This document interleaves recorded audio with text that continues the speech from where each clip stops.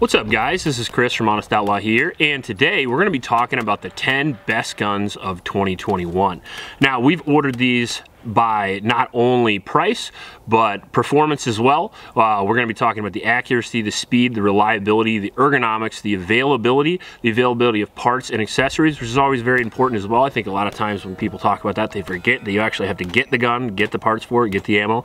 So that's very important, especially in 2021 where shortages are just a thing. So I'm pretty excited because even though this was supposed to be a lackluster year, this was actually the hardest year I've ever had choosing just 5. So I didn't. I chose 10 because there have been a lot of really good guns that have come out this year and a lot of really unique guns as well that I've been very excited about. Some guns that have taken a while, some guns that came wildly out of nowhere, and overall, I think it's been a pretty fantastic year for firearms. So strap in and we'll get right into it. Before we do that, we're gonna mention my Patreon supporters. My Patreon supporters, you guys support the channel. We're just a small channel. We're not purchased. We don't have overlords or anything like that. So I'd appreciate if you get on there, click that link and join up into the Patreon squad. Also in the description is a link to a local shelter in Ames, Iowa. It's the YSS. It's a youth shelter. I try to support that whenever I can because those kids could use your help, and during the holiday season I'd really appreciate it if you get on there and give those kids a couple bucks. Maybe you guys can give them the holidays that they wouldn't have had otherwise. So thanks for supporting that, thanks for supporting me, and without further ado, number 10. Number 10, I put the CZ Tactical Sport 2 just because it's one of the best guns that come out in 2021 for sure. It is at the 10 spot, not because of its performance, but because it is very similar to several other guns that CZ came out with, and I feel like it kind of got knocked a little bit for innovation. It is a single action only CZ75 variant designed for competition and designed for specific divisions of competition as well. Comes in 40 and 9mm, and it also has a 5.2 inch barrel, 20 round magazine capacity, comes with 3 mags, awesome capacity right out of the gate, and then the overall weight I believe is around 44 ounces, similar weight to the Shadow 2. However, the Tactical Sport is not only just single action only, unlike the Tactical Sport 2, which is double single, so it does have inherently a better trigger, but it is not legal in many divisions. It also does not have a dust cover or a Picatinny rail in the front of it. It does have some great ergonomics this year. They changed the Tactical Sport 2 frame from the original Checkmate frame to the more Shadow 2 style frame, which I think fits a lot better, and added a few accessories as well. The sights and the trigger on the Tactical Sport 2 are some of the best you've ever seen, and in the right hands, it's one of the most accurate pistols on the planet. Very easy to shoot, very fun, although the price is around $2,000, so it is limited to people that really want the gun. It's kind of a shame, but if you want high performance, sometimes you gotta pay for it. And at number 9, we have a more budget-oriented gun. This is actually a gun more geared toward concealed carry, and is actually my wife's new carry gun. Well, for now. It is the Kimber Mako. Now, the Kimber Mako is a gun I definitely didn't see coming, and it came along with the P365 craze of subcompact double stacks, which I really like a lot. A lot of people shit on those. Man, I like those guns. More capacity and capable caliber that's super comfortable to carry. What's not to love? Well, I mean, sometimes recoil control, right? The great thing about the Mako is that it seems to handle recoil really well. It also comes either red dot capable or with a red dot right out of the factory, eliminating the sight radius issue. I like the smaller guns with the dots because you have one point of aim. Target focus, so when you shit your pants when the guy's in front of you, you can still focus on the red dot and you can still achieve victory. So I like the red dot for speed, I like it for long distance accuracy, and overall I think it is a great choice for a smaller pistol. The Mako, we have shot about 500 rounds down range now, and it is very reliable.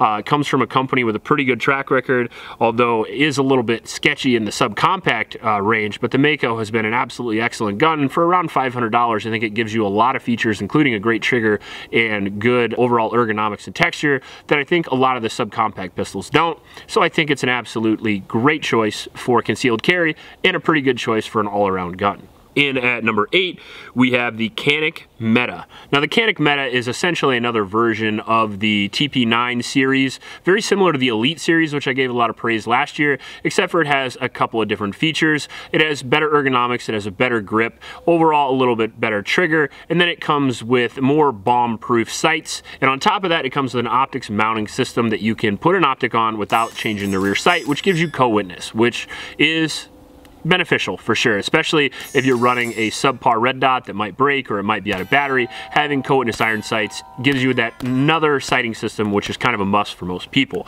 I have it in the 5-inch. I like it a lot, but it does come in the 4.5-inch as well. The 5-inch long slide version has very little recoil, that P99 amazing pre-cock striker trigger, and it is a polymer frame striker fired pistol, making it very lightweight, around 26 overall ounces with a capacity of 19. The gun actually ends up coming with 2 to 3 mags depending on which type you get, and overall a pretty fantastic gun for the money. One of the best guns you can get for the money by a wide margin. Those P99 clones, the most recent ones including the VP9, PPQ, are amazing guns with amazing accuracy because their triggers and their sights are excellent, and they come on a standard polymer frame striker fired system, which is easy to use and easy to be accurate with.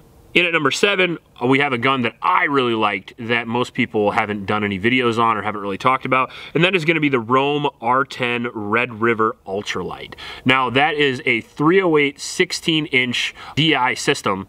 It's basically an AR-10 with a 16-inch barrel, and that's been done a lot before, and I get that, but this gun is super lightweight, coming in at a little over 5.5 pounds for a 308 16-inch gun is very impressive. I mean, you have the ability to carry the gun around all day and night and still shoot accurately out to 1,000 yards. The gun was very accurate. We had sub MOA groups with gold medal match, very impressive, and for the size and weight that the thing is, you'd have no problem hiking that up on the top of your nearest mountain and going elk hunting or going sheep hunting. And if you miss the first round, no racking the bolt, just repeat shots over and over again until whatever magazine you decided to use, either 10, 20, or 30, is empty. So I like the semi-automatic capability. I like that even though it's lightweight, it has so little recoil that you can see the target in the scope even after you pull the trigger. So if you do miss, you can call your miss and you can adjust accordingly. So I love the lightweight, I love the reliability. We had one malfunction, but I believe that was ammunition related. Comes with an AR gold trigger, comes with awesome Hogue accessories, and overall it is an absolute premium AR-10 that can do everything your AR-10 can do, but it only does it for around 5.5 to 6 pounds.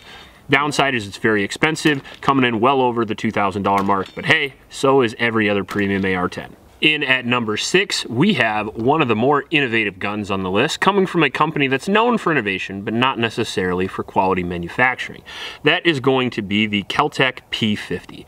Now, the Kel-Tec P50 took me by total surprise. I saw the gun originally in early 2021 and was sort of interested, sort of not. And the reason for that is because it looks cool, but so does everything else Kel-Tec makes, and a lot of the things I purchased from Kel-Tec did not work at all. This thing, however, actually worked really well. Coming in at around $1,000, it is a P90-esque clone that looks like some shit that you see out of Star Wars. And I'm not joking at all. It really does look like that. I actually called it the ray gun in my recent video, and I think a lot of people agree. It has a weight of 3.2 pounds, a barrel length of around 9.6 inches, and a capacity of a whopping 50 rounds of 5.7 by 28 millimeter. It uses the same magazines as the FNP90, which are well known to be reliable. It uses a top feed system as opposed to the bottom feed system on the P90, but it has the same capacity, fires the same round. It does have a similar barrel length. The difference between the P90 and the P50 is that the P50 comes out as a pistol, so you can easily brace it and you can still have a relatively short barrel and an effective platform with an overall small platform without having to SBR it. Now, the PS90 does come out in a smaller configuration as well with a 16-inch barrel because it is a bullpup, but I feel like the ergonomics on the P50, because they come out as a pistol, are just that much better. Now, the reloading and everything on the P50 isn't so good, but the swarm of bees approach to pulling the trigger super fast on a 5.7 is so fun. The gun, it's the funnest gun we've shot this year by far.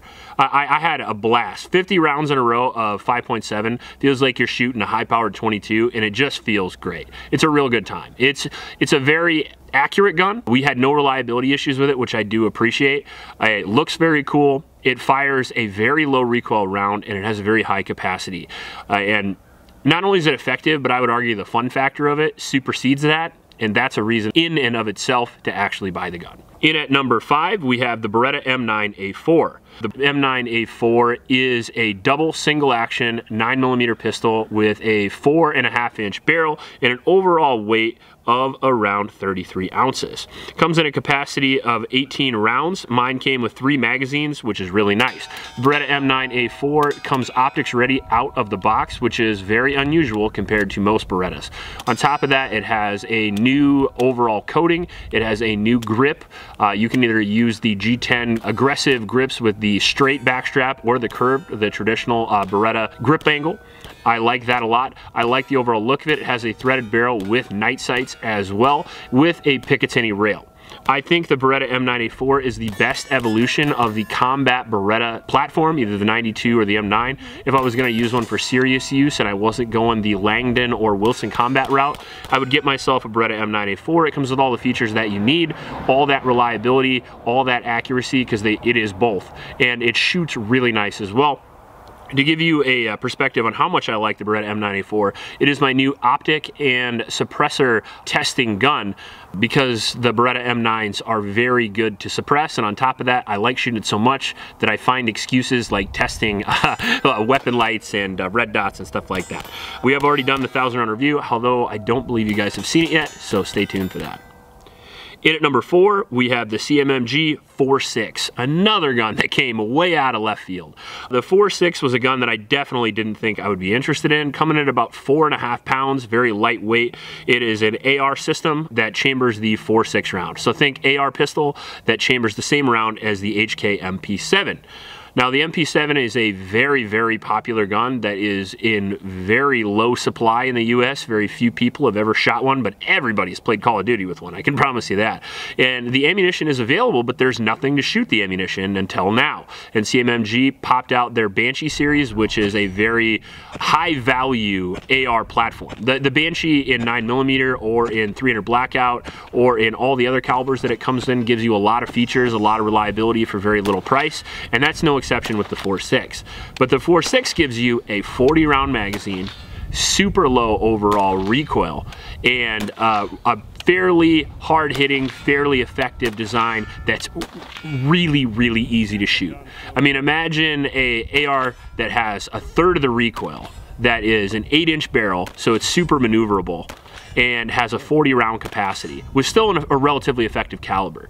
It's effective. It'd be great for apartment self-defense. It would be great for maybe the lady in your life, and I know that to be true because the front runner for your home defense gun is the CMMG 4.6, and you're the reason why this is on this list. Yep.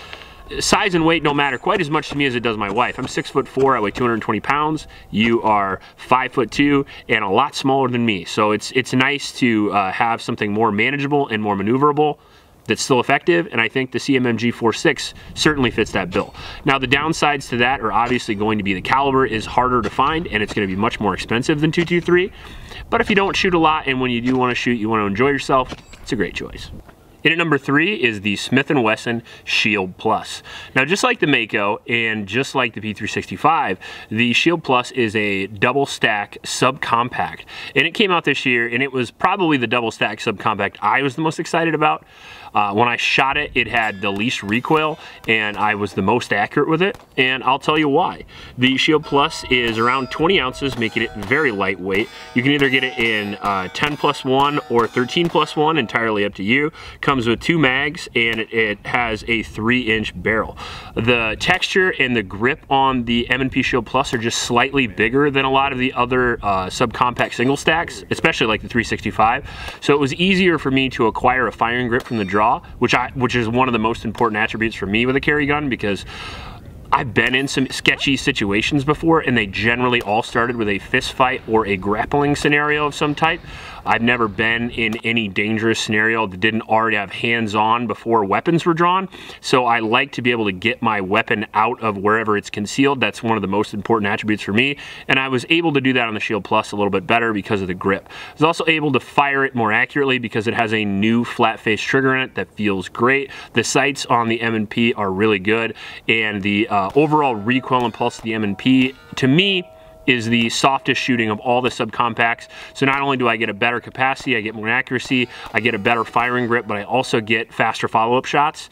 And all those things put together for the same price as all the other subcompacts, around $400 to $500, maybe even $600 depending on where you live. It's a fantastic overall package, in my opinion. If you're gonna buy just one gun, that would be a great choice to have. You're gonna have it on you all the time. It's got enough capacity and accuracy to deal with most situations, can be reloaded relatively quickly. It's available in most areas, and on top of that, it takes shield holsters, which is probably the highest sold carry gun ever. So you're gonna have availability, you're gonna have access, you're gonna have accessories, you're gonna have a good price, good recoil, good control, good reliability, and great accuracy. And for that reason, the Shield Plus definitely hits my number 3. Now in at number 2, we're gonna have the most innovative gun of the last 40 years, in my opinion. It is gonna be the Lago Arms Alien. The Lago Arms Alien is a pistol that is hard to explain.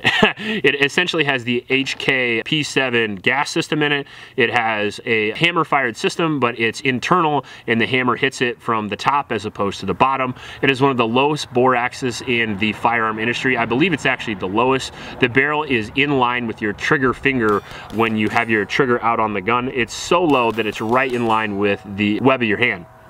I have many videos on this gun if you want to check them out, including a 1000 round review. It has a weight of around 36 ounces, making it overall great weight for draws, transitions, all that stuff. Plus it has enough weight to help control the recoil. It has a capacity of 2 17 round magazines, however more are obviously available. And then it has a 4.6 inch barrel. It has a rail on the top of the gun, which will make it either optics ready or not. You can literally just QD the optic on or off and it will retain 0. So you can have an iron sight gun and in 30 seconds you can have a red dot gun and you don't have to change the 0 at all. Very innovative, very impressive, but that's not where it stops. It has great texture, it has a phenomenal trigger. Easily is the lowest recoiling, or at least muzzle flipping firearm that I've ever tested. Any handgun I've ever shot, it has the lowest muzzle flip. Now that is because it's pushing the recoil straight back in your hand, so you do feel a little bit more of a bump in your hand, and you do feel the recoil. It's just going straight to the rear and returning. And that, you might feel a little bit more than something like on a custom 2011, but the dot is literally not going to move, and as fast as you can pile off rounds, you're going to continue to hit your target. So it's very low recoiling, very fast. The trigger is amazing. I was able to hit targets including 8-inch plates and even 6-inch plates at 75 yards. I was able to take out the top plate of my Texas Star at 75 yards. Oh man, I don't know if we can hit one of those plates on a Texas Star. Well, I mean, if that is an example of how accurate the gun is, I don't really know how else to show it. So it's a very, very accurate gun, but it is very, very expensive, which is why it's at number 2. I couldn't put it at number 1 with a price tag of $4 grand. And is it worth it? To me, absolutely. But is it worth it to most people? No. But that doesn't stop it from being the highest performing gun that I've shot in a very, very long time. Now it has some minor setbacks, which we've talked about in the 1000 round review, but I'm sure in future iterations, all those things will be worked out. And eventually the Lago Arms Alien will go from a gun that nobody can afford to a gun that eventually, with enough R&D and enough time, at least the operating system will be, at some point, I assume it'll be in polymer frame pistols and everything else, and eventually it'll be just like the Browning tilting barrel design, where it'll be the mainstay, but we're not there yet. Give it 50 years. Now, before we get into number 1, I want to mention a couple honorable mentions. The first one being the Springfield Waypoint. It is a bolt-action rifle chambered in either 6.65 or 308 that you can get nowhere. Literally nowhere. I just got one. It took me a month to get one, but we don't have rounds down through it yet, or it could have certainly made this list. Also on the honorable mentions list is going to be the Atlas Artemis. It was the highest performing firearm for me of 2021, or basically ever. I actually even won a bullseye competition with it this year, which I was pretty happy about. On loan from Manning & Sons. Big up to you, Manning & Sons, for sending me guns I can't afford. Thank you for that. And I hope everybody else thanks him too, or you wouldn't be able to see the damn thing, because it was $6,000. I can't afford to buy that gun, so that's why it's not in the top 10. Although, if everybody could afford it, it would be hard-pressed not to be number 1. I mean, you're talking about a gun that can shoot sub 2-inch groups at 50 yards, and it fires faster than you can pull the trigger. It's an amazing thing. I've got a couple videos on it. Check it out. That being said, the number 1 is something you certainly can't afford, and it is the Walther PDP. I fell in love with this gun this year. I got it for the First Shots video in January, I got the compact and the full size from Walter. And since then I purchased my own 5-inch for competition. I've been running it through the gauntlet with a lot of other competition guns, and it has exceeded those in every way, including my venerable Glock 34. The gun has one of the best triggers on the market. It has some of the best ergonomics. It has back straps. It has an optics ready system right out of the box. You got to buy the plate, but other than that, you're good to go. It has co-witness sights on it already, a full-length dust cover with a Picatinny rail. It has front slide serrations, and it comes with 2 18-round magazines, all for under $500 in a lot of places. Sometimes it's around $600, but either way, in my opinion, that gun is the best bang for the buck. It is like a Canic, but it's made by Walter, a company that's been making quality firearms for over 100 years, has a great track record of customer service and just making quality guns. I've shot 1,000 rounds through 2 versions of the PDP with another 500 on the way for a 3rd one, and it is one of the most reliable, most accurate, fastest shooting guns I've ever shot. And for a polymer frame striker fired pistol that only weighs 26 ounces, it would be easy to carry that all day. You could take it home, use it for a home defense gun, and then you could take it out to the range and you could shoot a competition with it, and all 3 you could excel with. There's not a lot of guns you can say that can do that, and for the price that it does it at, can't be anything else but #1. If you don't like my list and you have a different list, make sure to put it in the comment section. I would love to look at yours. If you like this video, please like and subscribe. Please help out your local homeless shelter, and remember to recycle. I'll check you later.